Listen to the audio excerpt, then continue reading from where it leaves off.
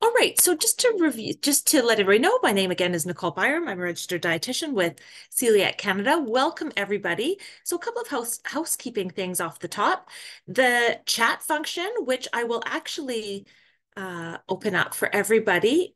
Let me know in the chat where you're coming from tonight. I like to see if people are, if we're coast to coast. So I'm coming to you from North Vancouver today, very snowy North Vancouver today. We had a huge snowstorm last night and it has snowed all day today, which is always exciting for us here in Vancouver. So, okay, we've got Ottawa, Halifax, St. John's, Edmonton, Toronto, Guelph, Southern Ontario, Surrey, Waterloo, Victoria. Hey, we've got one coast, Victoria, Ottawa. Yeah, we can't handle the snow. Winnipeg, Revelstoke, a lot of places here who can handle the snow. I'm still waiting to hear from people on the other coast. I know there's somebody. Okay, so welcome. So tonight we are going to be talking about getting started on the gluten-free diet. So I'm going to share my screen and we are going to get rolling. Um, the Q&A at the bottom of your page, that is where you will write in your official questions for tonight. So this cat is relentless. He's going to keep coming back. So at the bottom, I won't be collecting the questions that you put in the chat, but the questions that you put in the Q&A, I will have time at the end of the presentation that will go over that. So this presentation, just so everybody knows, will be an hour. At that point in time, I'm going to try to make the presentation time about 45 minutes. And then from there on, we're going to do questions. If you have to leave at the hour mark, because I know life is busy, you are more than welcome to do so. There will be no offense taken from me at all. So please, but if you want to stick around and listen to some extra questions, you're more than welcome to do so also. So put those in the Q&A at the very bottom. All right, so let's get started from the beginning. So first of all, I'd like to acknowledge that this presentation was created on the traditional and unceded territories of the Coast Salish people, including the traditional territories of the Musqueam, Squamish, and Tsleil-Waututh nations. And here we promise to live, learn, and share educational experiences on this traditional territory, and we express our very deep gratitude. So these are, of course, the lands out here in Vancouver, North Vancouver. You can, I'm sure, are grateful for the lands that everybody there across the country is on as well. So celiac class. So we are going to be discussing everything celiac tonight. So what is celiac disease? So just a brief refresher, in case any of you are new to this and kind of wonder a little bit about the disease. Celiac disease is an autoimmune disease, not an allergy, not a food allergy, although a lot of people do use the term allergy when referencing celiac disease, but it isn't. It's a completely different mechanism in the body. You can see on the left-hand side, there's some normal villi, and then on the right, there's some damaged villi. So when you have celiac disease and you ingest gluten, the protein gluten, your gut doesn't like it. And over time, those long villi atrophy and it gets damaged. So that long villi has a crypt depth and a villus height. So those are very kind of technical terms for the finger-like projections in your gut. And here you can see over time how the villi, they shorten and they shorten and they shorten. And that's that atrophying or blunting of the villi to the point where there's not a lot of absorptive surface for nutrients. So when you talk about nutrient deficiencies, malabsorptions with celiac disease, this is the reason why. I always like to give an explanation so people understand why they're experiencing symptoms or why they're deficient. It's because your gut actually loses surface area and absorptive capacity. However, the good news is once you're on that gluten-free diet, this all grows back. Our bodies are amazing, and your villi will actually respond by growing back and becoming a healthy gut once again. So this isn't permanent. This is a reversible condition as long as you're on that gluten-free diet. Now, celiac disease runs in families. My husband has celiac disease. My daughter has celiac disease. My mother has celiac disease. My sister-in-law and my niece have celiac disease. So my children are blessed with it coming from both sides. So we're genetically definitely predisposed to have celiac disease. If you have a first-degree relative with celiac disease, you are more likely to develop it. if you have a first-degree relative and you personally who are not watching this do not have celiac disease, you should be tested for celiac disease. So all first-degree relatives, it is our recommendation and it is protocol to be that you are screened for celiac. So if you've been diagnosed and you have a brother or a sister or a parent or a child who's genetically related to you, then they should be screened for celiac disease with a IgA-TTG test, that tissue transglutaminase test, just to make sure. Because what we're finding is in the evidence, a lot of siblings in particular, so younger kids, when they're diagnosed, their siblings are getting diagnosed, and most typically they are asymptomatic at the time of diagnosis, which is really interesting. Classic symptoms that people might be experiencing, you may or may not have experienced some of these symptoms. These are the tip of the iceberg. You are the people who are getting diagnosed more easily in our medical system. Abdominal pain, diarrhea, weight loss, all those kind of things. And then we have our non-typical or non-classic symptoms, atypical or non-classic. And these are the people who are under the water in the iceberg. You are not getting diagnosed quite so quickly or quite so easily because no single symptom is unique to celiac disease. Celiac disease overlaps with so many other conditions, and we're labeling it as other things in our medical system. So we don't have any specific, if you have unexplained iron, if you have dental enamel defects, there's other explanations for that within our medical construct.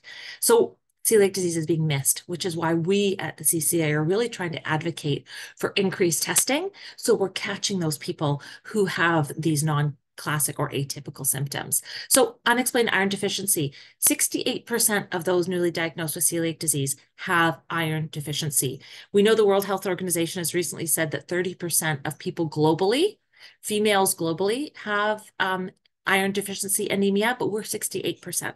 So that speaks to that villus blunting and that poor absorptive capacity in your gut, lending itself to to these anemias and deficiencies.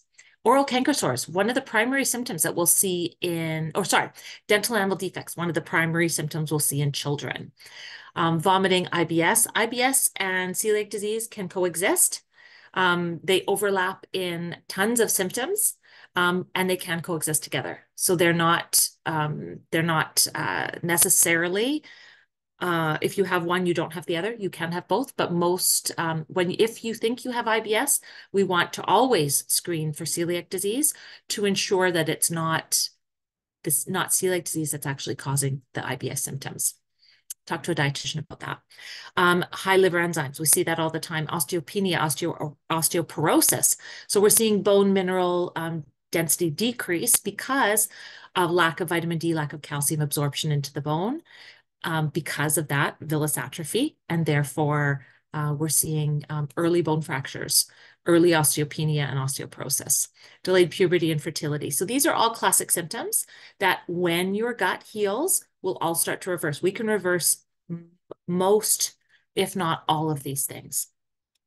And then we have neurological complications. So if any of you experience fatigue, brain fog, headaches, dizziness. My husband's primary presentation was dizziness, headaches, brain fog.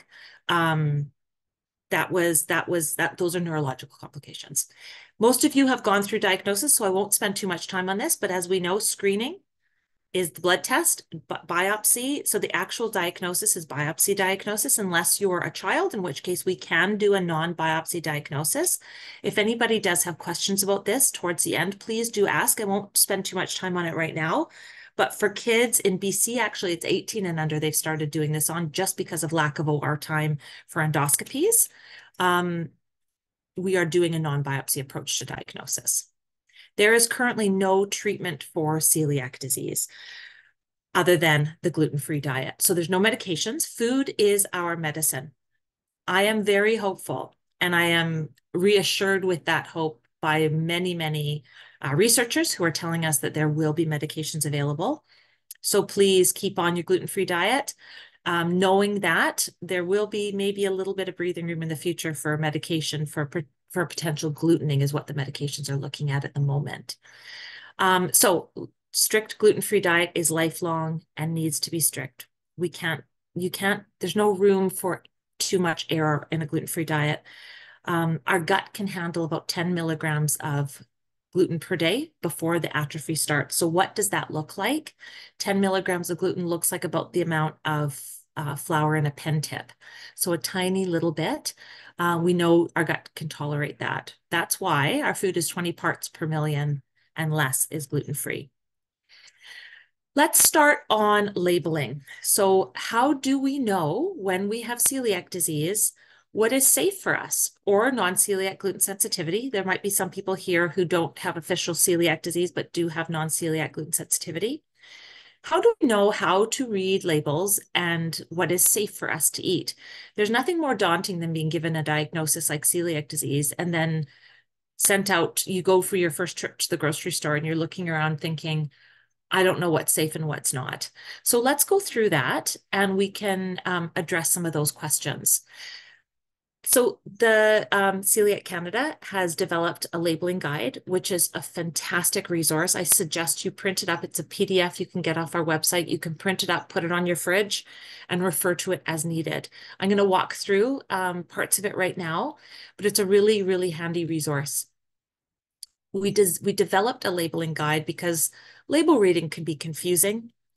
And our labeling guide is based on evidence, and Health Canada regulations. So we're really lucky here in Canada that we have Health Canada and the Canadian Food Inspection Agency, who both ensure a safe food supply for us. These are two government agencies that ensure that what companies are putting on their labels are in their products, and that labeling is done in a way that is consistent and repeatable and the same across the board. So there's that consistency is huge, down to font size and color of background and color of the printing and font. So when you are looking at a label, we want to look for four main things. We call these BROW ingredients. So it's an acronym BROW standing for barley, rye, regular oats, and wheat or triticale. You won't see triticale in very many things, but it has to be listed. Barley, rye, oats, and that's regular oats and wheat. So these are our brown ingredients, and these four things contain the protein gluten, and we need to avoid them. In Canada, all priority allergens must be declared on the label. And priority allergens, so all priority allergens, gluten sources, and added sulfites must be listed. So they can be listed in one of two places. So you can see here on the right-hand side, we've got an ingredients list. I believe this is a cereal box. Ingredients: sugar, unbleached, enriched flour. I need to remove that so I can see. Enriched flour, bracket, wheat flour. So you can see here that wheat is declared in the ingredients list. Then there's some B vitamins, hydrogenated coconut, soybean oil. Maybe this isn't a cereal. Malted barley flour. So you can see there's barley there and there's wheat up here. So in the ingredients list, sorry, my cat just bit me. He's such a brat. You can see there's both wheat and barley. So, but in the contains, you can see there's only wheat. So why is barley not listed in the contain statement? And that is because priority allergens, gluten sources, and sulfites. So from here on forward, I'll just talk about the gluten sources. Gluten sources only have to be listed once, either in the ingredients list or in the contains list. They don't need to be listed in both. So you might see an ingredients list where it just says unbleached enriched flour, and there's no bracket. And then in the contains, it would say wheat. So watch for that, but don't just look at the contains and say, oh, well, I don't see any gluten sources. We do see it here, of course, but if you didn't, don't assume that it's not there. So you do have to look in both the ingredients list and the contain statement. And it is mandatory if that product contains a brow ingredient, it does have to be listed there. So that's a gluten source. It has to be listed in one of those two places. Now, a contain statement is not the same as a precautionary or a may contain statement. So a may contain statement, you'll see these on a lot of products. It'll say may contain wheat, or made in a facility that also processes wheat, or manufactured on equipment. These are the may contain statements. These are not mandatory statements, but rather they're precautionary statements where a company feels that they have done their due diligence, they have followed good manufacturing practices, but there is still a risk to the consumer that there may be a source of contamination in that food from a gluten source. So this is where precautionary statements are good for us, and we take heed with them. So if you see a precautionary statement on a product, they are not safe for somebody with celiac disease. Now, in our minds, we might say that a may contain precautionary statement is more risky to us than made in a facility or manufactured on equipment. I will caution you that there's no hierarchy in risk when it comes to the various precautionary statements, and companies do not have a hierarchy of risk when it comes to those precautionary statements either. They're all equal in risk value, and we have to avoid them regardless of which one of those three statements is printed on the label. So it is our recommendation from Celiac Canada that we do not consume foods that have a may contain or a made in facility or any precautionary statement on it, because there is a risk for contamination of a gluten source and therefore would not be safe for somebody, and you could get very sick. So keep that in mind, and precautionary statements must be truthful and clear, and as I said, they must follow good manufacturing practices. Companies are not supposed to just slap these on because they don't want a lawsuit. That's not the purpose of a precautionary statement. The purpose of a precautionary statement is to let somebody know who has an allergy or celiac disease or some other food intolerances, to let them know that there's the possible presence of this in their food. Here's an example of a precautionary statement. So you can see here there are no brow ingredients in the ingredients list. So you might go, okay, that's great. No, there's no brow ingredients in the contains. However, when you go down to the may contains, there is a brow ingredient right here. So we have wheat. So this product would not be safe for consumption. Gluten can never be hidden in a food. Now, these are really small. I have to, tonight is the first night that I've given this specific presentation. We used a different presentation before, so I'm learning a little bit as I go here tonight of what needs to be changed. And oh, now can you guys see that if I zoom it in? I wonder. So gluten, and I really want to be clear on this. We can't hide gluten in a food. Gluten, so if it's not in the ingredients list, if it's not in a contain statement, if it's not in a precautionary statement, it can't be hidden by some other funny word. So I'll give you an example of that because I don't feel like that was very clear. We have to label either barley, rye, regular oats, or wheat. Going back to those, and I'll use the 3 example again. Going back to Health Canada has regulated that all priority allergens, so things like milk, crustaceans, mustard seed, peanuts, egg, soy, those are all priority allergens. And then we have another category, those are our gluten sources, those are our brow ingredients. And then we have sulfites. We cannot call barley by any other name on a label. It has to be clearly labeled as barley. So if there is yeast extract, bracket barley, barley has to be in the bracket following the yeast extract so that the consumer knows there's barley in this product. It would be against labeling regulations if that company did not include that. That's what I mean when I say gluten can never be hidden in a food. We cannot say, so let's look at that middle ingredient, that red label in the middle. So whole oat flour, so this would already be not allowed because oat is, and that's regular oats, that is a brow ingredient, so we know that wouldn't be allowed. Modified food starch. So maybe you go and you say modified food starch. Well, I don't know what that is. Does that contain gluten?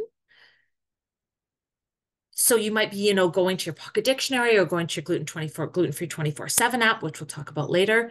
And you might be saying, does this ingredient have gluten in it? The other way you can do that is just knowing that here in Canada, barley, rye, oats, and wheat have to be labeled clearly. So unless there's a bracket, wheat, or a bracket with another brown ingredient following that ingredient, it does not contain it. there's a lot of things like trisodium phosphate. I mean, what is that? What the heck is that? So maybe you're going, how do I know that doesn't include, that's not a gluten source. Again, it would have to have a bracket following to let you know that that item on the ingredients list contains gluten. I hope that's clear. If it's not, let me know at the end and I can describe it a little bit more. So now we have our gluten-free certifications. So what is the difference between a gluten-free certification and a gluten-free claim on a label? At the end of the day, for the consumer, both are safe. If something says on it, just print it at the bottom, gluten-free, made without gluten, contains no gluten. All of these things mean the same. Here in Canada, as long as there is as long as that label is indicating that this is a gluten-free product, it is a gluten-free product and it has to have been tested to be so. I've checked this with Health Canada myself, and Celiac Canada, excuse me, is advocating for a single claim statement. So in the UK, in Australia, only gluten-free or a GF symbol is what people can write on a product. They can't say made without gluten. They can't say contains no gluten, because to me, those are a little ambiguous. And I feel a little less secure when I buy products like that, because I feel like there's a back door where companies could say, oh, that's not what we meant. But according to Health Canada, if it's written like that in any form, then it has to have been tested to be gluten-free. So we go with that. But I do think that it would be much easier if we had a single claim statement. So anything that has gluten-free on it is safe. Now we have our certifications as well. These are like the gold standard of gluten-free certifications. So they're ensuring, so not only are they below 20 parts per million, they're below 10 parts per million. And so looking at our certification, so this is our old Canadian Celiac Association one, but ours is Celiac. Our new one would say Celiac Canada. Our facility sorry, my dryer is going behind me and I hope it's not distracting everybody. My kids are all upstairs. It's been a snow day here, so I'm hiding in the basement again. But the facility is certified, not just the product. So what that means is it's just easier for them to bring in other food items into the facility, and the entire facility is regulated. So there's a few subtle differences, but it's like an extra bit of comfort when there's a certification there.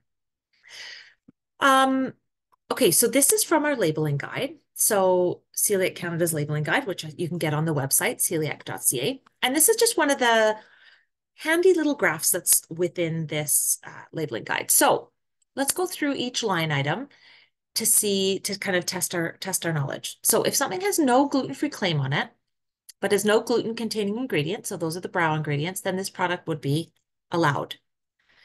If there is no gluten-free claim and it has a contain statement for a brown ingredient, it's not allowed because we know it contains a brown ingredient.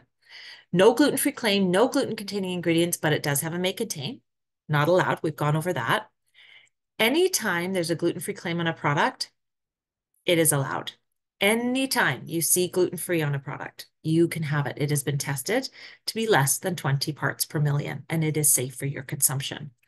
Which brings us to the next line, a gluten-free claim and a may contain or a precautionary label. This one gets a lot of people. And to be honest, in the past, it's got me too. And I've looked at it and I thought, well, this is a mistake. How on earth can something may contain a brown ingredient and be gluten-free at the same time? And we have to go back a few slides to remember that Health Canada has regulations for priority allergens, gluten sources, and sulfites. So people with a wheat allergy, so wheat lives in two of those categories. Wheat lives in the gluten sources and wheat lives in the priority allergens. People who have an anaphylactic wheat allergy can tolerate no gluten at all, or no wheat at all, sorry, zero. People with celiac disease can tolerate 20 parts per million, that 10 milligram threshold, which I talked about.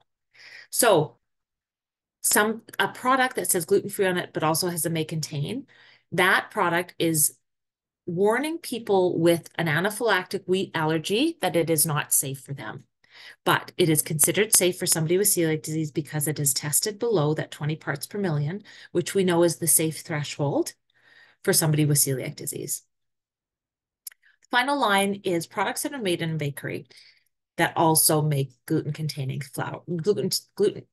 Excuse me, I've been talking all day. Gluten-containing products. So we've got an incredible bakery here in North Van in Edgemont Village, if any of you are local. And it makes delicious gluten-free macaroons. They call them gluten-free macaroons. But surrounding them are scones and croissants and cookies and you name it. And so my husband, who used to love this little bakery or little shop, when he was diagnosed, he thought, okay, well, I can still have the macaroons. Great. So we can still go. I can still have the experience. But then you watch behind the counter and they're sharing the tongs and you think, oh my goodness, they're getting the croissant and they're pulling it over top and there's just crumbs everywhere. And then you worry about the kitchen, the facility that it was produced in. It's not a big one, and they're making everything in the back. And there's flour, there's airborne flour. And we know that whenever there's airborne flour, it's got to land somewhere. So where is it landing? Is it landing on the macaroons? Is it landing, on one of my gluten-free products? So gluten-free products made in a bakery that also produce gluten-containing products is not allowed. If you go somewhere and there's a little package, it's been brought in from somewhere else, totally different situation, totally different scenario. But if they're made in the same place, take heed. Okay, let's go over some allowed food labels so that we know what can we eat. I've talked a lot about what we can't eat and what's not safe, but let's look at a couple of labels that we can eat. Nuts are good, cashews, almonds, sugar, maltodextrin again, maltodextrin, dextrose. You might look at those and go, do those contain gluten? Remember, there'd have to be a bracket after them with a brown ingredient in that bracket if it contained it. Same with xanthan gum, like what the heck? Would have to contain a bracket if that product had it in it. So trust the label and trust that there's no gluten sources in here at all. So cashews, almonds is it contains, and then there's a may contain other tree nuts. This product looks completely safe to me. Okay, this one on the right-hand side, water, long grain parboiled rice, dehydrated veggies. The thing here that would get me, or when I counsel people on this, is yeast extract. Remember, I used this as an example that it would have to be yeast extract bracket barley if that yeast extract was made from barley. So both of these are safe labels. These are labels that we should avoid. Rolled oats, oat syrup may contain wheat. So again, if oats are in the ingredient list, they have to say gluten-free oats. Only here in Canada, but they do have to say gluten-free oats, and that package would have to be labeled gluten-free as well to make those oats safe. Regardless, it has a may contain wheat in it, so this would not be allowed. Oats again, oats here. So contains oat ingredients, not safe. Okay, now we're going to talk about understanding the risk level of certain foods and then tips on being gluten-free at home and dining out safely. So I'm going to move my little picture there. Okay, so some foods have higher risk levels of others. So we talked about safe labeling and how to know if something is safe or not when you're in the grocery store. But there's a handful of things that we need to just memorize and need to know are higher risk, and we need to get them gluten-free in order for us to be safe. So items, so regular oats we've talked about to nauseam. So we know that those aren't safe, but grains, grains and flours, and certain starches, which we'll talk about, pulses, flax and hemp seeds. So the reason that some of these are going to be higher risk is because of cross-contamination in manufacturing, anywhere from farm to table, but generally in the manufacturing area. So grains, flours, and starches.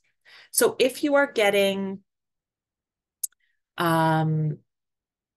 arrowroot flour, if you are getting tapioca flour, if you are getting corn flour, if you are getting cornmeal, all of these things should be listed gluten-free. The reason for that is the milling of them puts it at higher risk for cross-contamination.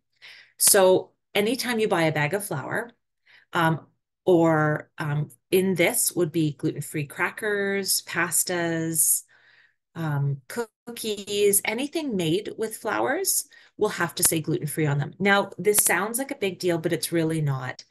Most things that you are going to purchase that contain gluten-free flours are going to have a gluten-free label on it, or they're going to contain wheat. Very rarely do I actually see products out there that look gluten-free, but they're not labeled gluten-free. If a company is trying to make a gluten-free product, they're going to be pretty obvious about it. And if not, they're going to use wheat because it's typically cheaper. So, and the gluten in wheat makes the texture of things better unfortunately. So starches is in there. Now, if starch is an ingredient in a food, that's no problem. We don't need to worry about it being gluten-free. But if you're buying starch on your own, just make sure that you're buying it from the grocery store in a container and not from bulk bins, not from that could be imported in little baggies. Sometimes you can go to shops and they're in little baggies in little like mom and pop shops. So just being aware that we need to see an ingredients list to know that it's safe. Anytime you buy something, make sure you can see an ingredients list to know it's safe. Otherwise, we're not sure what's in there. Pulses, so lentils in particular. When you're buying dried pulses, ideally buy them with a gluten-free claim. There are ways around this. So lentils, we eat a lot of lentils. Often, I usually actually buy my gluten-free lentils on Amazon because I often can't find them in the grocery store.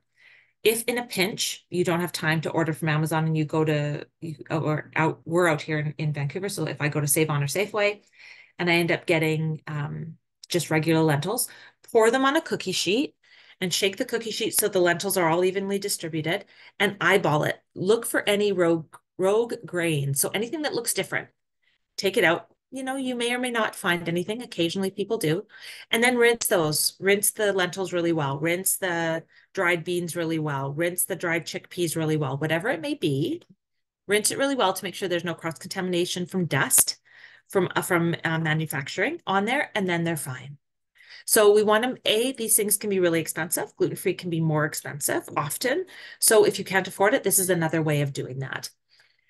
So regular oats always have to be purchased gluten-free.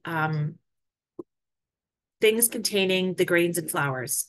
So again, those are the cookies, the pastas, the cake mixes, that sort of thing. And then flax and hemp seeds. So flax seeds have actually been shown to be extraordinarily cross-contaminated in the research and the studies.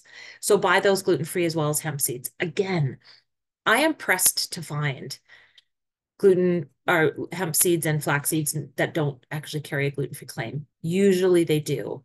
The place that you would get flax seeds without would be a bulk bin.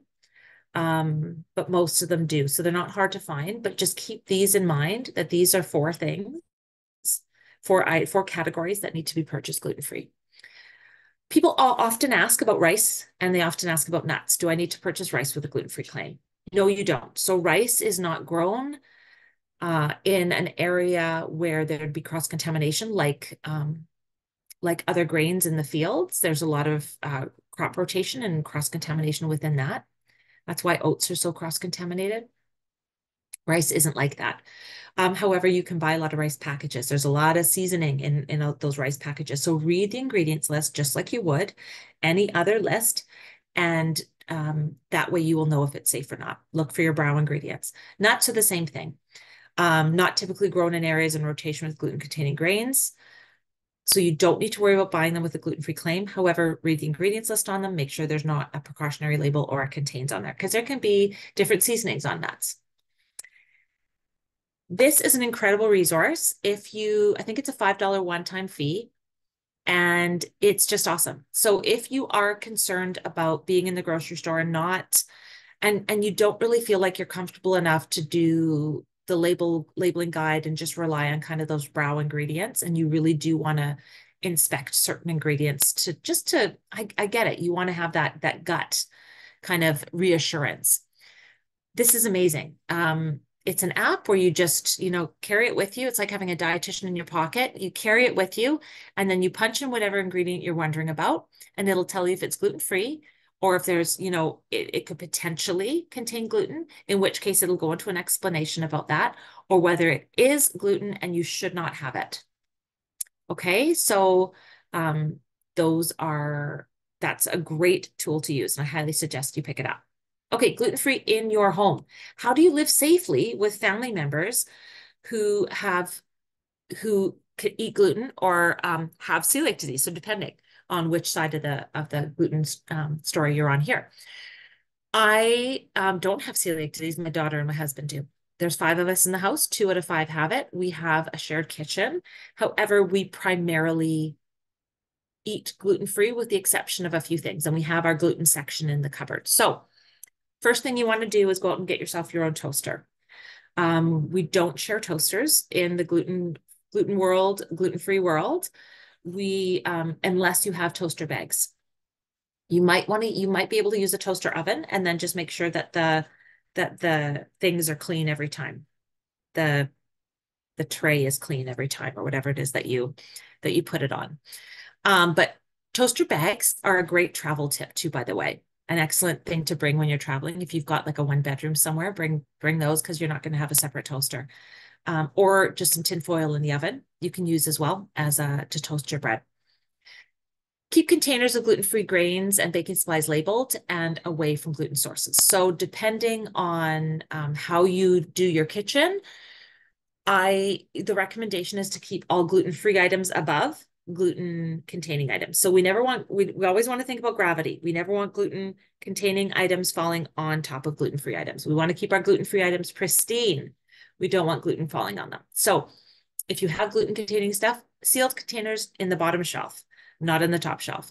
Soap and water or the dishwasher is how you clean your pots and pans and cooking utensils. We don't need to do anything special here, guys.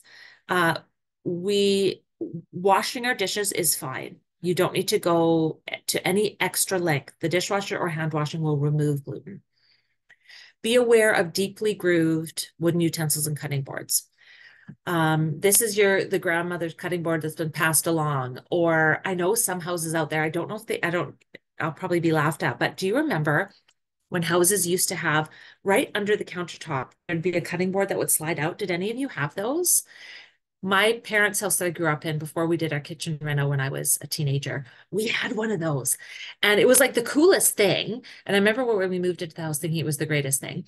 But you'd pull it out and then you'd use it. But of course, this thing never got washed. So it was so deeply grooved and disgusting. And it would just have been a beautiful place for gluten to hide and live. So same goes for those old kind of chunky cutting boards. If there's a lot of grooves in them, gluten could live in those.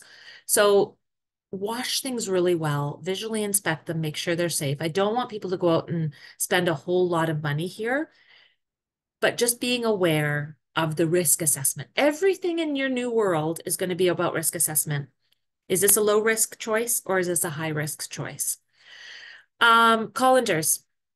Let's not share colanders. They can, like I've seen pasta plug up the holes in those colanders. And then that plug, if it gets into yours and you eat that, can make you sick. So just be aware of that. Air fryers, convection ovens. Anytime there's blowing air, I hear my husband actually, he's using our air fryer right now. It's a dedicated air fryer. Anytime there's circulating air, we need to be aware that gluten, if it was previously in it, could be getting blown around and therefore deposited on your gluten-free food. Separate butter dishes, anything that you are going to put a knife in and then spread it on wheat, or somebody in your house will, and then put it back into the container, needs to be changed. So squeeze bottles are beautiful for the condiments, mayo, mustard, ketchup, relish, all that kind of stuff. But things like jams and jellies, less likely to get, and butter, less likely to get squeeze containers. We're not going to get that. So separate or label them. We Jiffy marker the heck out of everything. In truth, everything in our fridge is gluten-free dedicated. If gluten comes into contact with it by accident, then it gets Jiffy markered the heck up so that nobody is going to grab it and not see that this says wheat, exclamation mark on it, or contaminated, exclamation mark. And the reason I say Sharpie is because Sharpies are not going to wash off. They're not going to wear off, or just label maker or something else. You can come up with your own thing. On our YouTube channel, we've got a shared kitchen webinar, which is now called Cross-Contamination Webinar. And you can find it. So our Celiac Canada YouTube. And this is about 15-minute walkthrough of a kitchen, my kitchen, to let you know how to safely coexist to make sure everybody's safe. It's one that, yeah, I hope you watch because it really does walk through how to organize your cupboards, how to make sure you're, if you're cooking and using two pots, not sharing the same spoon. If somebody's eating crackers, how do I clean it up off my countertop safely? So for that, I will say I use a lot of paper towel. If there's a gluten-y mess, a lot of paper towel, and then it goes into the green bin rather than using my kitchen cloth and having contamination on that. Which could then be, and I've got small kids and teenagers. So both aren't super cautious about, before they use the kitchen sponge, they don't rinse it really well. So just being aware of everything. Dining out, this is a tricky one for people. Dining out can be difficult, and it's one of the top 3 issues when we polled our community. Travel, dining out, and label reading were 3 of the biggest concerns. Dining out is part of quality of life, and we really want to make sure that everybody is living their best life. But that empowerment piece of what questions do I ask, how do I know where to go, is important. Truth be told, when you dine out, you're putting your safety in somebody else's hands. You're at the vulnerability of the kitchen's knowledge. So call ahead. You can call ahead, find out, what does the kitchen do? What menu items do you suggest? When you go to the restaurant, ask your server, what items on the menu do you think are best for me for gluten-free? Do you have a dedicated fryer? Is there like pots of water? So one thing I ask, because my daughter does like to get gluten-free pasta when we go somewhere and when we go to restaurants, and I do know some restaurants will just have a constant pot of boiling water, and then they use that over and over again. So is my pasta going to be cooked in fresh water? Is it going to have a fresh colander? The best is when they have a dedicated fryer and you can actually get the French fries. So we have a couple of places here that we know we can go, and we frequent them often. And you're going to do the same. You're going to figure out where your favorite dining locations are going to be, and you're going to go there on a regular basis because you feel comfortable. Ask like what's happening in the kitchen to make sure, is my food being prepared in a separate section? And sometimes the server might not know. And it's okay if you say, can I speak to a manager? Or in some travel locations, they'll actually send a chef out. Whenever we're frequent Disney people, we go to Disney every year. And I've actually got, if any of you are traveling to Disney, we've got a Disneyland video to help you navigate dining out at Disney on your travels, that they'll send the chef out who will go over everything with you. If it's a buffet, they'll send the chef out and walk you through the buffet to tell you what's safe and what's not. But in a pinch here in Canada, if the chef won't come out, which they likely won't in a restaurant here because they're too busy, they just don't have the staff to support it, and your server doesn't seem to be understanding your concerns, ask to speak to a manager and just say, I'm really concerned about this, and I want to make sure myself or my parent or my child or my friend is safe. So having those conversations, those are some questions. Okay, I'm aware of our time. Some frequently asked questions. So wanted to go through these. Some of them we've talked about already. Lotions and cosmetics. I get asked this all the time. Does my lipstick have to be gluten-free? Does my chapstick have to be gluten-free? Does my mascara have to be gluten-free? Does my hand lotion have to be gluten-free? No, the answer is no to all of those things. So unless you're planning on dining on those, so research has showed that you have to eat about 6 tubes of lipstick, if that lipstick in fact contains a gluten source, to breach that 20 parts per million threshold. Gluten cannot pass through the skin. You have to ingest it. So it has to get into your digestive system somehow. So that's ear, nose, and throat. That's the only way we can get to our digestive system. You breathe it in. So that's why we talk about airborne flour. So if somebody is cooking with loose flour in your house, which I highly suggest they don't, we are a flour-free household, except for gluten-free flours. I won't allow regular flour into this house because it's airborne. And I don't want, if you breathe it in, That, and then you swallow, and then now it's into your digestive system. Lotions don't do that. Okay, the argument then would be, but I put something on my lips, I'm licking it. The amount is so minuscule that it's not a risk. Medications. Keep taking your medications. Never stop taking your medications, first and foremost. Next, let your pharmacist know I have been diagnosed with celiac disease.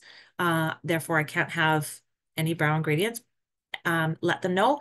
They will alert you if there is any issue with it. Okay.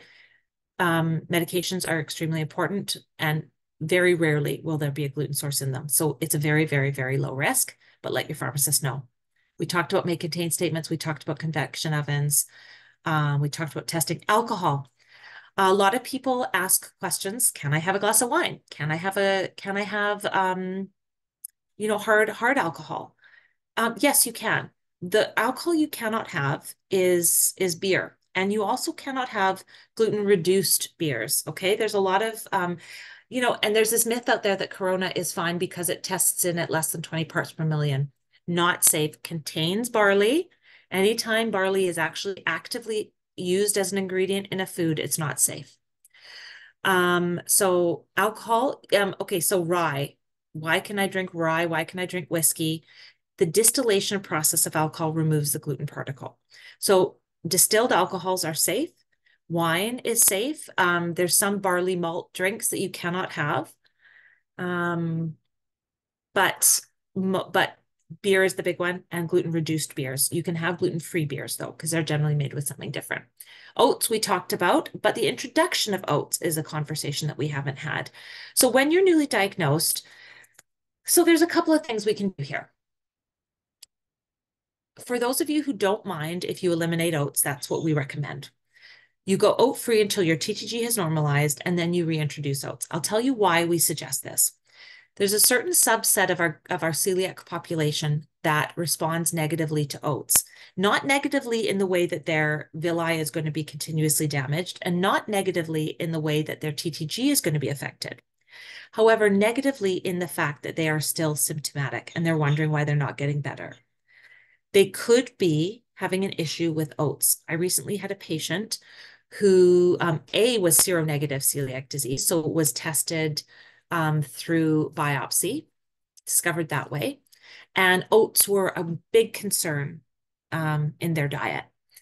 And when we pulled oats out, their gut improved immensely. So oats can trigger symptoms. Now, the other side of that coin is, okay, I've gone gluten-free, I'm feeling a lot better, and I'm still eating oats. Do I have to cut them out?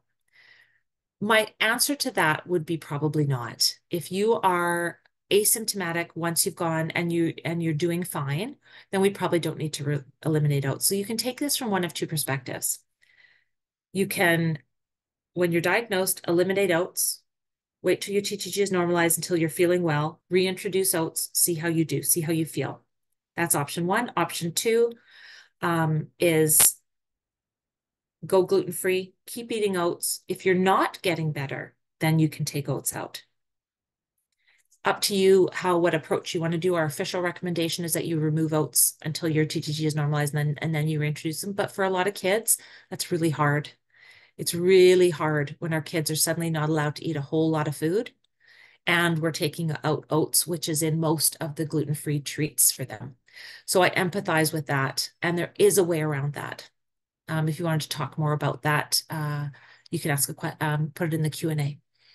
Lactose intolerance. So when we are first diagnosed, as mentioned, there's a lot of villus atrophy, and the lactase enzyme lives at the end of the villi. So when you're looking, if this is my villi, lactase enzymes live here. So when you eat cheese or you drink milk or you eat yogurt, the lactase enzyme digests the lactose, okay, sugar.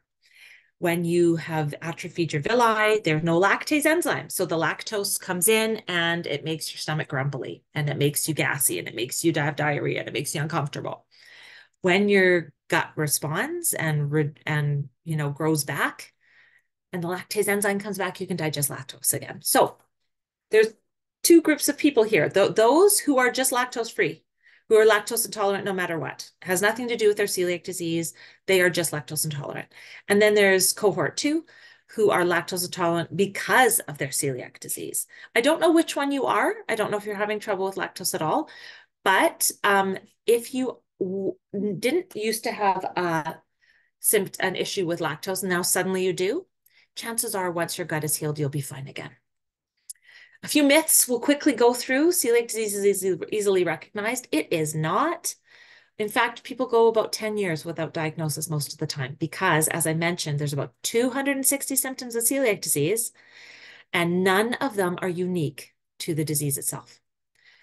This is not a childhood disease. Celiac disease can be diagnosed at any time. Oldest person ever diagnosed with celiac disease was 101.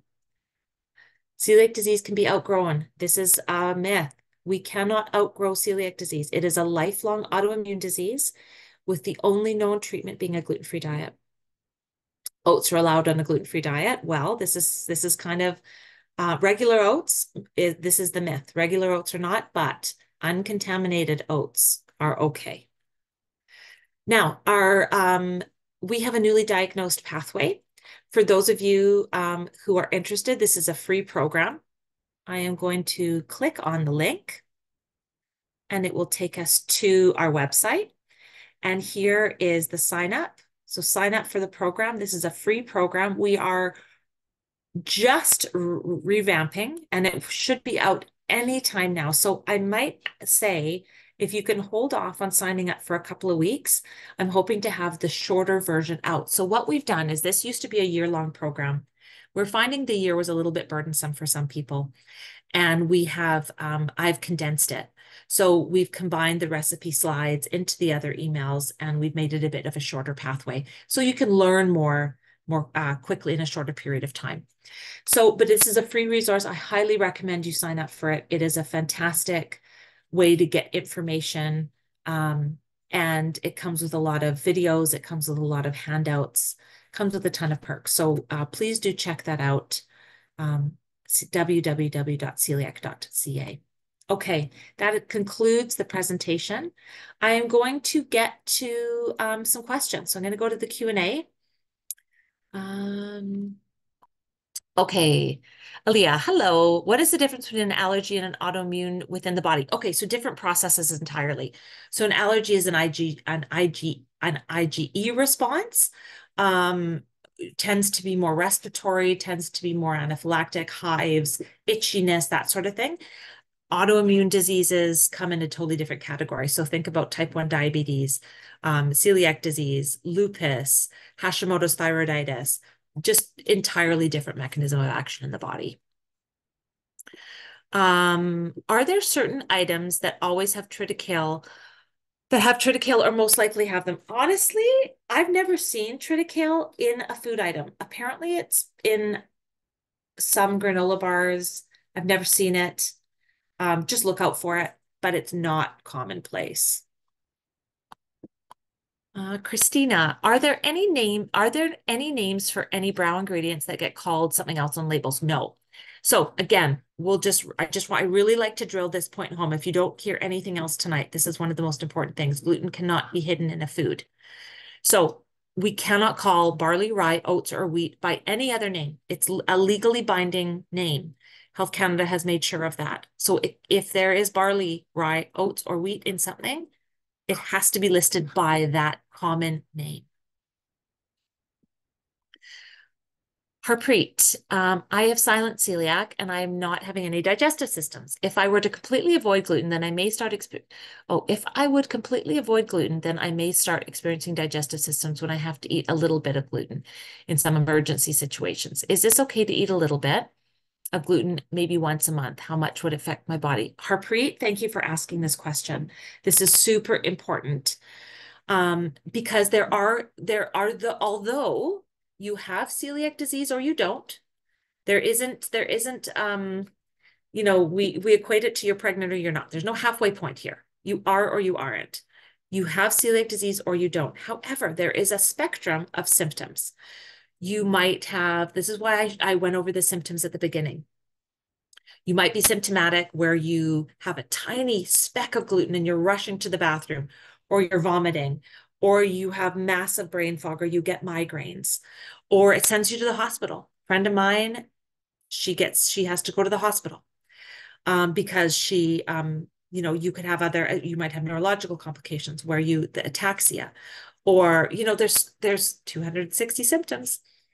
It doesn't matter if you present with symptoms or not, the damage is being done. Okay, so I'm going to say that one more time. It doesn't matter how severe your symptoms are. Your gut is responding in the same way. Our symptoms are unique to ourselves, and our symptoms come on a spectrum of asymptomatic, like you are silent, to somebody who has the tiniest bit and they're vomiting profusely. My poor daughter is that person. But the damage is the same. So no, unfortunately, Harpreet, I wish I could say to you, yes, you can cheat once a month. Yes, you can have a little bit once a month. There is no safe amount for people with celiac disease. Any amount of gluten over 10 milligrams per day is going to damage your gut and cause potential long-term complications. We want to prevent those potential long-term complications. What are they? Long-term complications include things like osteoporosis, osteopenia, certain cancers of the digestive system, lymphoma. Those are the scary ones. And when you go gluten-free, your risk goes back to normal. Iron deficiency anemias, worsening of skin conditions. There's lots and lots of long-term complications that we want to avoid. So no amount is safe for anybody. Christina, can you explain the difference between regular oats and oats that are safe for a gluten-free diet if someone has celiac disease? So great question again. Regular oats are regular oats. Gluten-free oats come in two forms. They come in optically or mechanically sorted, and then they come in purity protocol oats. Purity protocol oats are from gluten-free. Sorry, I'm going to start that again. Purity protocol oats are from fields that are dedicated fields from dedicated manufacturing plants in dedicated transport trucks, dedicated equipment. It's dedicated from farm to table. Optically sorted are regular oats that have been optically or mechanically sorted to remove any gluten-containing pieces. Both are considered safe. If I had a personal preference, I would go for purity protocol. And I'll leave it at that. But there are a lot of regulations in place to ensure that oats that are labeled gluten-free are safe to be consumed by people with celiac disease. Anything that is labeled gluten-free in Canada is intended for the use of people with celiac disease. That's its intent. That's why it says that. That is why it's there. There is a specific dietary purpose to that statement. It's made for us, and they've been tested to be safe. Hope that answered your question. It is 5 o'clock. If anybody has to go, by all means, please feel free. Thank you for joining us here tonight. We will send the presentation to your inbox in the next few days, and I hope you have a lovely, lovely evening and stay safe. For those of you who want to stay for the rest of the questions, please feel free to do so. So Danielle says, what to do if there's a product that doesn't have any gluten in the ingredients but isn't certified gluten-free? Should I avoid them anyways, like baking powder, for example, or a sauce, even if it doesn't say may contains or contains? So Danielle, great question. Going back to the labeling guide,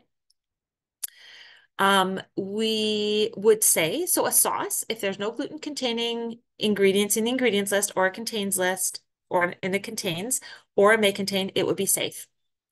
Baking powder, let's talk about baking powder then for a second. It's such a tiny amount that you use that we don't worry about it. It's not something we need to be concerned about. Quantity and frequency are two big things you think about with celiac disease. How much am I eating and how often am I eating it? Baking powder is so tiny. Again, we go back. There's another video that can you stop this, Julie? Sorry. My daughter's playing with our two dogs behind me and I'm quite loud. There's another video on our YouTube channel, and it's the 20 parts per million and 10 milligram threshold. And it talks to you about safe amounts of these foods. So how many of these foods can I eat? So baking powder, okay, so it's a loose flour-like substance. So we would actually consider it to be a risk. But because baking powder, you use like a quarter teaspoon in a loaf, it's not a risk. It's a low risk item purely based on the fact that the quantity of it is so low, it's so tiny. So with the exception of those high risk products that I talked about, flaxseed, hemp seeds, the flours and grains, and the pulses, everything else is safe, Danielle, to choose without a gluten-free label on it. I hope that makes sense.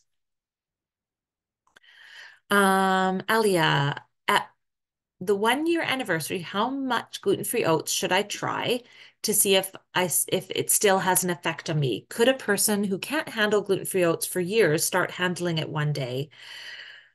If you are the subset of the population that cannot tolerate the protein in oats, then you probably won't ever be able to tolerate the protein in oats. I would try a small amount, Aaliyah, if you want to. You're not going to be doing any mucosal damage. You're not going to be doing any increasing of your TTG. So don't worry about that, but you might be symptomatic. So I would trial it on a day where you know you don't have to do anything. You don't have to be anywhere. But chances are, if you've been unable to tolerate it for this long, that you're not going to be able to tolerate it moving forward, unfortunately.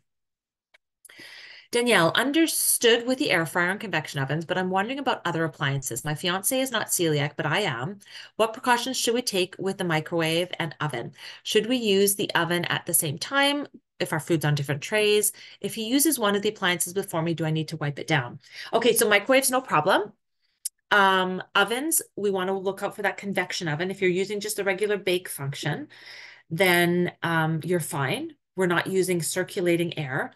If you're cooking things at the same time in your oven, we're going to use the gravity rule. Think about gravity rule. Gravity. Gluten-free is going to go on top. Gluten-containing is going to go on the bottom. So if something happens to fall down, it's not falling on your food. To be extra cautious, you might want to cover it. Then you're really safe. But no, two things can go in the oven at the same time. It feels uncomfortable.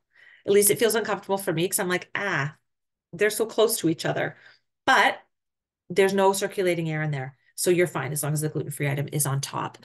Other appliances, like blenders, food processors, that kind of stuff, you have to clean it thoroughly, thoroughly, thoroughly. Okay? Thoroughly, thoroughly. We don't want any chunk of something stuck to the bottom of a blade.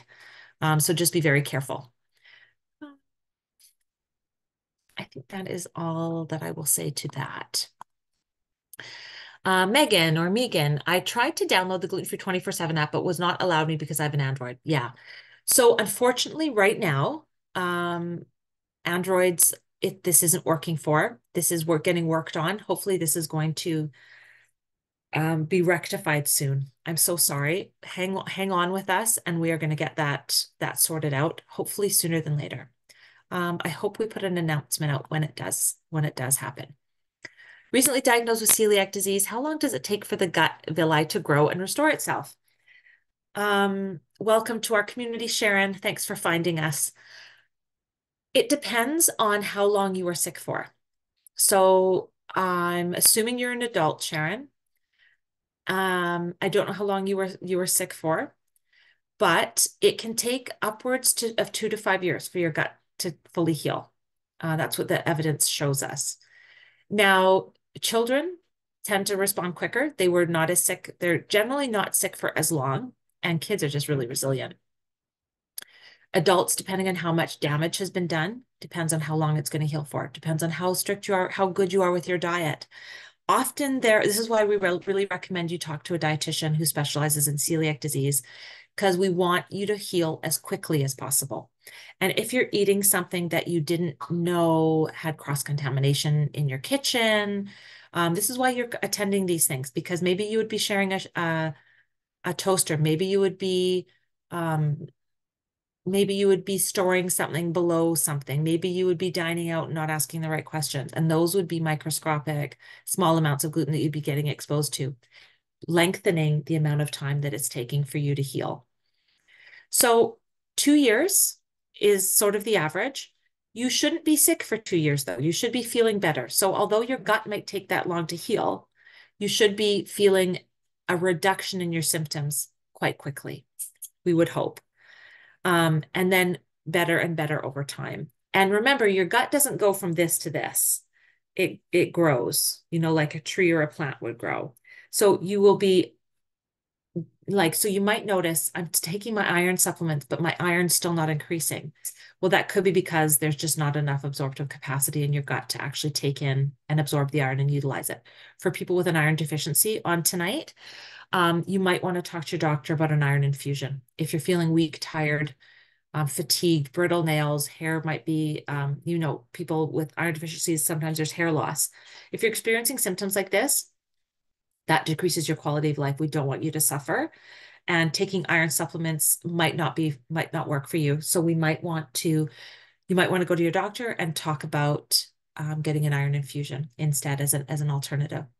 But yeah, so Sharon, 2 years up to 5, depending on the amount of damage that's been done, but 2 is about the average. Marissa, my child was recently diagnosed with celiac disease. Myself, my spouse, and other child have all been tested, and we don't have celiac. How is this possible? What tests do we need to see if we have celiac in the future? Great question, Marissa. It is highly possible.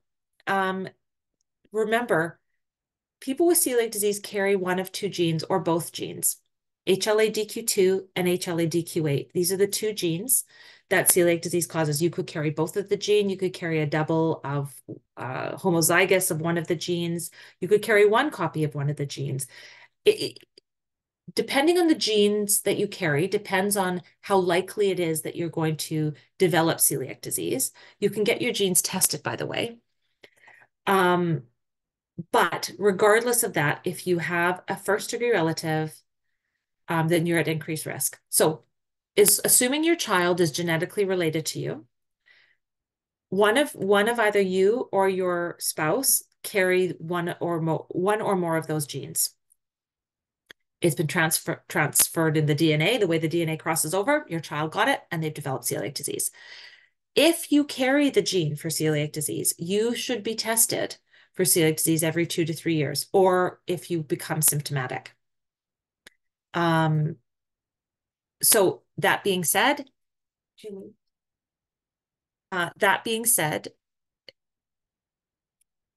don't have to present with celiac disease to carry the gene. 40% of the population has the gene in it. Only 1% of the population develops celiac disease. So hopefully that answers your question. It is entirely possible. Sandy, I cannot sign up for the newly diagnosed program on the on the Celiac Canada website. Tried on several different devices and it always says a problem occurred. Huh. I'm so sorry about that, Sandy. Let me look into that. Sandy, can you please email info@celiac.ca again? And I'm going to put that in to the chat so that you've got that, everybody, info@celiac.ca. And hopefully we can get that rectified because that shouldn't be happening. Thanks for letting me know. Christina, I recently purchased some ice cream. There's a certified gluten-free label on it. After I got home, I looked at the ingredients and under may contain, it says wheat. Yes. So Christina, we went through that. Hopefully, I answered that question during the presentation. May contain is for people with an allergy because they're anaphylactic to wheat. But if there's a gluten-free claim on it, that ice cream is perfectly safe for you to consume. Wes, I'm bummed about our convection oven. Is there a way to clean it and remediate it? Just don't use, okay, so Wes, I'm going to assume that you have a bake function on your convection oven. Do that. Or clean it really well. Get the vacuum in there and make sure there's no crumbs.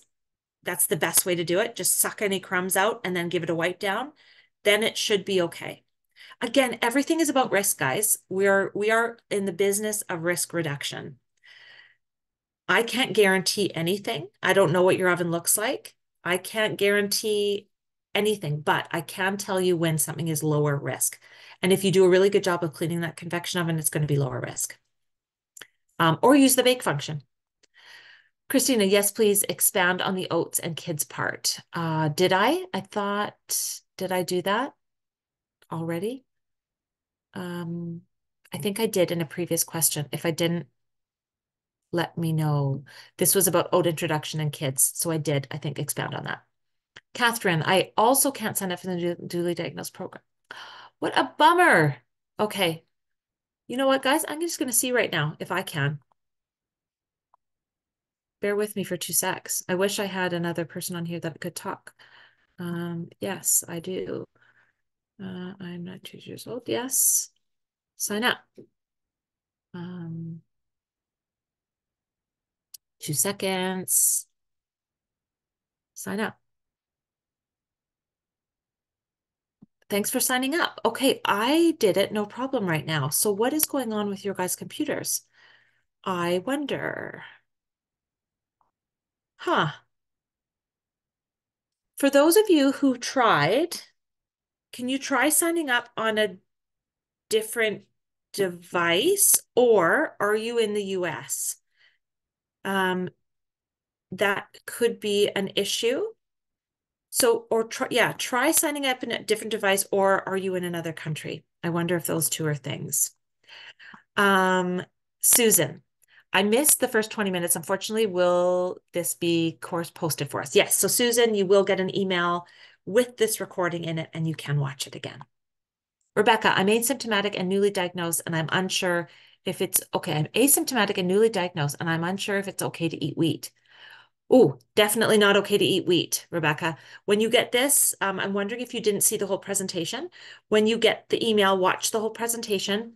No amount of wheat is safe, even if you're asymptomatic. There was a lady earlier who I answered this question with, and it was, sorry, my daughter has just come in again. Oh, and it didn't work for Julie. Isn't that interesting? So Julie, my daughter's just tried it and she got an error sign. There was an error in trying to send your message. Please try again later. And that she did it on a phone. I did it on a computer. Do you want to go up to a computer upstairs and try and let me know? Okay, we're going to keep trialing this. She likes to sit and listen to these presentations. I'm asymptomatic. Okay, so Rebecca, I need you to know that it doesn't matter if you are symptomatic or not, the damage is the same. So you cannot have any gluten at all. People who are diagnosed with celiac disease have to be on a gluten-free diet, pure and simple. Doesn't matter the symptom. There's no threshold for damage. There's a threshold for symptomology, though. Oh, oats. Yeah. Oh, sorry, Rebecca. I should have seen that. I didn't. Um, is it safe for you to eat oats? Regular oats? No. Gluten-free oats? Yes. Related to brown ingredients, Christy, malt flavoring, is it okay? No. Malt is barley, and it should say bracket barley on an ingredients list. If there's no bracket after the malt, report the product. Or call the company. I rarely say to call a company, but I would call the company and say, is your malt not made with barley? Because that would be really unusual.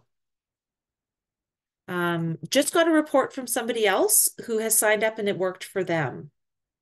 How strange. Okay, we'll keep plugging away at this. Thank you guys for bringing that up. The malt question, it should have bracket barley. That's the legal way to say it. Yeah, call the company and find out, because there might be malt flavorings that don't contain barley. There, in this one thing I'm finding, the food industry is moving faster than my brain can keep up. And we're getting painted into corners sometimes with food because the food industry is getting so creative and it's making it harder and harder for us to figure things out. So we really have to just kind of ground ourselves, put our feet in the ground and say, if it doesn't have, we know that Health Canada, the Canadian Food Inspection Agency, monitor these foods. And if it's not legally represented, then it's not there. So we have to kind of trust in that.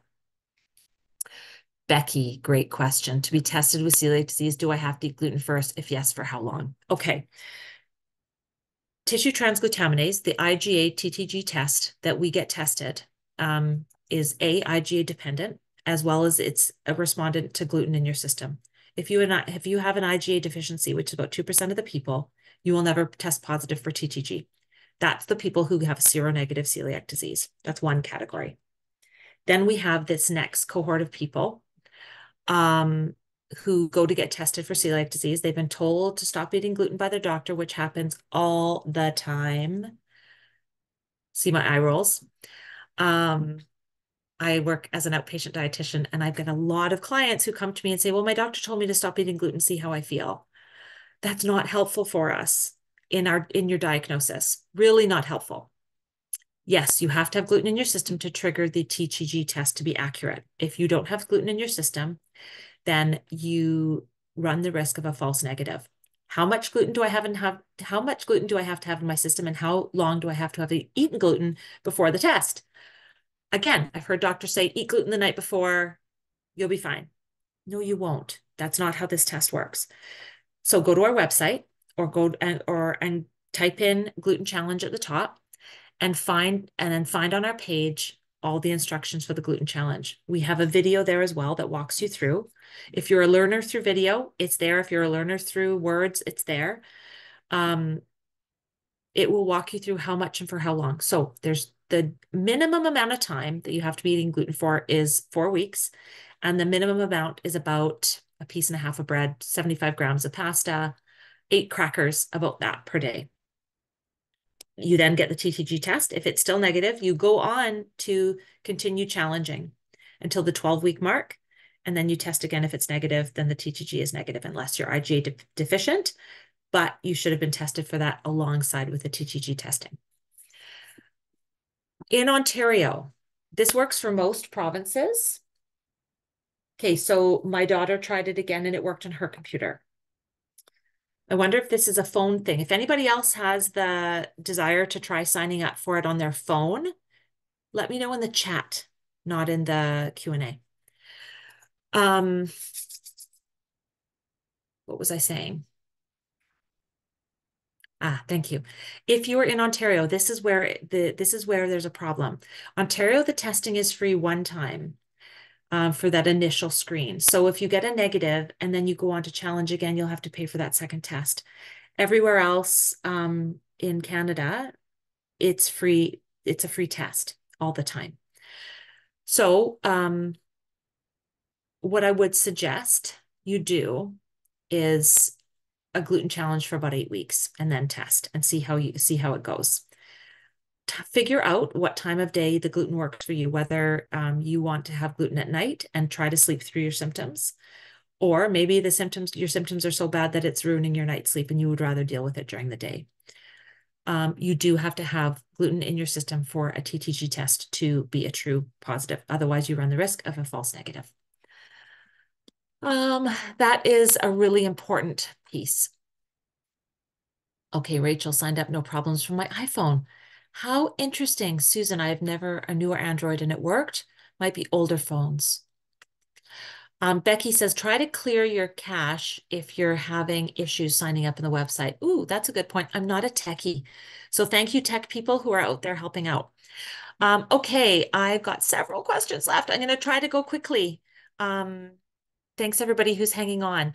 I'm about 1 month of going gluten-free correlated with my Hashimoto's thyroiditis. Those two go hand in hand. They share a gene. And my GP just diagnosed us with non-celiac gluten sensitivity. Should I get the endoscopy to check to see, okay, you've been gluten-free for a month. You've been told you've got non-celiac gluten sensitivity. You've never been tested for celiac disease, I'm assuming. Should I get the endoscopy to check to see? Up to you. This is up to you. So the question is, should this person go on a gluten challenge in order to find out if you have celiac disease or not? You've been gluten-free for a month. You feel so much better now. That would be my question. Do you feel a lot better? If not, I'd reintroduce gluten and I'd get tested. Being a month gluten-free, remember we said it takes years for up to 2 years for your gut to heal. A month gluten-free isn't so worrisome. I would do a challenge and I would do the shorter challenge and I would get tested. I would do the TTG test. I would want to know if I have celiac disease versus non-celiac gluten sensitivity for a couple of reasons. An official diagnosis with celiac disease allows you to access the tax credits. It also will open the door for you to have access to medications when they become available. Remember, these medications are being tested on people with diagnosed celiac disease. If you have not been officially diagnosed with celiac disease, you might not have access to the medication, or you might not have access to the medication for free. Your plans might not cover it. So we want to make sure that we open every door for you in order to access those medications. So Renath, I would do the gluten challenge, but it's entirely up to you. If you are in a time in your life where you're like, I can't handle that right now, then, all of these are individual choices. Meet with a dietitian who knows a lot about this and have that conversation. Andy was able to sign up, no problems. Okay. Catherine, how do we find comfort or trust in eating out or eating food from other people? I'm worried that serve as a restaurants. Yeah, this is going to take time, and it's going to take conversations, and it's going to take a bit of a leap of faith. My husband has been sick many times from eating at friends' houses who have sworn up and down that they were extremely careful. They've shown me the butter that was fresh that they used, and he's gotten sick. It's tough. That's why I said you will find your restaurants and you will be good patrons of those restaurants. You'll go back several times because restaurants are getting better and better about being gluten-free, about the language of what is gluten-free. How do I keep people safe? They are getting better. The CCA is advocating for it. Friends and family, have those conversations with them beforehand. Obviously, it's not when you're there, go, oh, by the way, it's a conversation beforehand. You can say, I'm going to bring an appy, or I'm going to bring part for a potluck, so that there's something that's safe for you to eat. There's a lot of different things that you can navigate, but time is gonna help with that, and conversation, empower and educate people around you so that they know this isn't you overreacting. This isn't you being, a nervous Nelly. This is you in your medical condition, and it is serious, and you will be very sick. Is there any way I can catch this from the beginning? Yes, you can. Ashley, we will send you the full thing. Mona, are microwave risk for cross-contamination? No, they should be fine. If you're concerned at all, cover it. But no, it's fine. Susan, Applebee's manager told me that their dry ribs, even though they were in the same fryer as everywhere else, had been tested. No. To be less than 20 parts per million. Nope. If they're in a shared fryer, there's no way Applebee's tested the end product to be safe for people with celiac disease. There's no physical way that they did it. So that, unfortunately, that manager is just, with best intention, is not giving you safe advice. No shared fryer in a restaurant is safe. It has been clinically proven through studies that it's just not. The product going in might have been gluten-free, but the product coming out would not be gluten-free.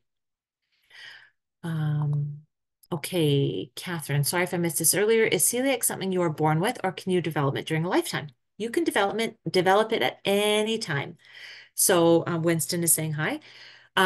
You can develop celiac disease as a child. My daughter was 5. You can be diagnosed with celiac disease midlife. My husband was in his 40s. You can be diagnosed later in life. My mom was diagnosed, well, I guess she was still in her midlife. She was diagnosed in her late 50s. Anytime, oldest person, 101. This is a gene that can be triggered throughout your lifetime, and you can develop it at any time, which is why people who have a first-degree relative with celiac disease need to be tested throughout their life to make sure that their gene hasn't suddenly switched on. Sandy, my doctor seems to think I should wait to start taking an iron. Until I've been gluten-free for a while. This is, okay, so Sandy, the reason your doctor is saying this is because you're not going to absorb the iron. It's going to go right through you because of the villus atrophy. If you are very symptomatic and you are feeling crummy, you are feeling weak, tired, short of breath, brittle nails, all the list of things, cold that an iron deficiency or an iron deficiency anemia causes, I would ask for an infusion. If you have official anemia, if your hemoglobin is low, if your hemoglobin is below 120, I would ask for an iron infusion. If your ferritin is low, but your hemoglobin is normal, you do not have anemia, you have a deficiency.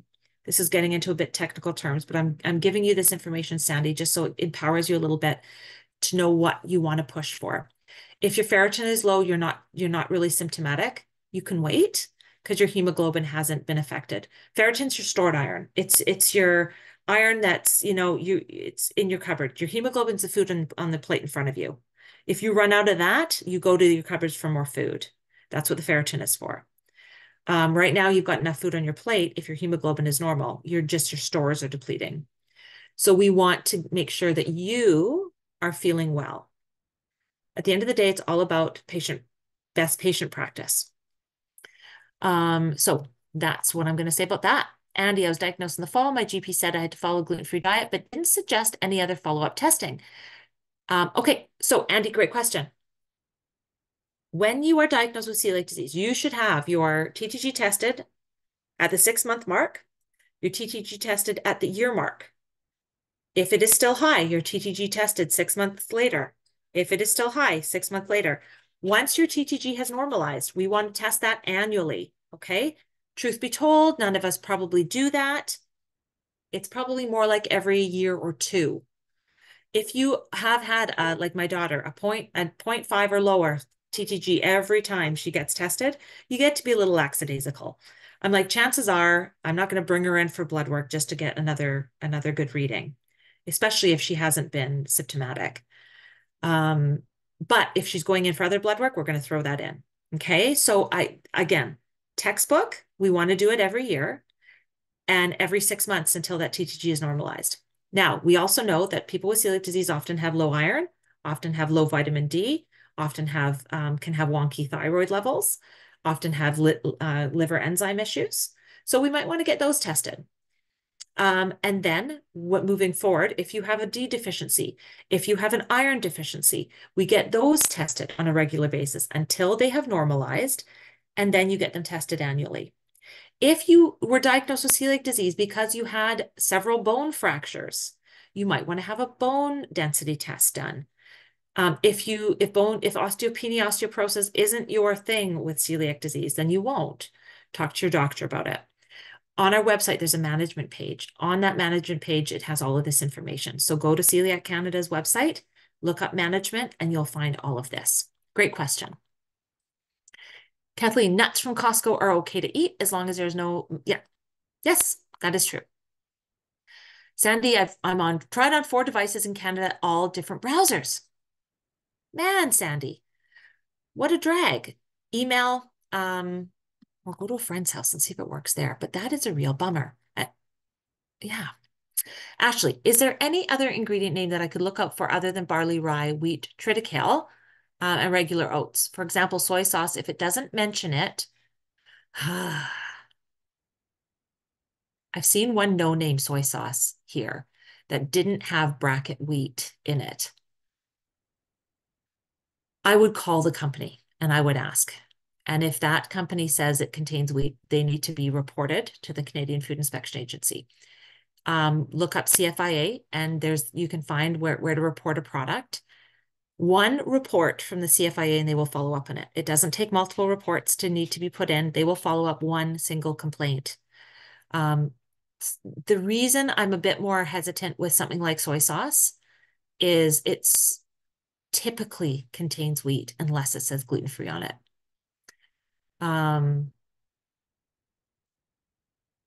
But according to the regs, if it doesn't, it should be safe. I'd call the company first, ask them, and then move on from there. Susan, I was able to sign up on an Android phone. Okay, thank you, Susan. I love how the team is all helping. I don't understand why you would want to eat gluten. Okay, I don't understand why you would want to eat gluten to be able to do that test if your endoscopy did a biopsy and it showed celiac. It was my understanding, Susan, that the person had not done an endoscopy. If I read that wrong, my apologies. If you have had a positive endoscopy, that is a diagnosis of celiac disease. You do not have to go backwards. It was my understanding that they were doing the gluten challenge to have an endoscopy. If I read that wrong, yeah, I'm going to take all that back and say, if you've had an endoscopy, that's the gold standard diagnosis. You do not have to do a gluten challenge. Thank you, Susan, if I caught that wrong. Megan, newly diagnosed through biopsy in November and TTG in May of last year. GI now asking to do a blood test in January, but told me to go off gluten. What test to be accurate? Hold on. Biopsy in newly diagnosed biopsy was past November. TTG was in May. Now asking to do a blood test in January, but told me to go off gluten. You should be go off gluten. You've been diagnosed with celiac disease. You are never going to eat gluten again. We want to see your TTG coming down. That's the whole purpose of this TTG. We don't want it to be positive. We want to see this negative TTG. We want to see your TTG. Listen, guys, we want the trend line to be coming down. Let's say your TTG was 130. And then at the 6-month mark, we see your TTG is 86. And then the 1-year mark, your TTG is 20. And then the 18-month mark, your TTG is 4. Then we're good. We want to see that trend line coming down. As long as your trend line is going in the right direction, we're happy. You do not have to go on a gluten challenge if you've been diagnosed with celiac disease. We don't want you to. Donna, interesting. As I have the HLA-DQ5 gene as per the HLA lab and celiac confirmed by endoscopy.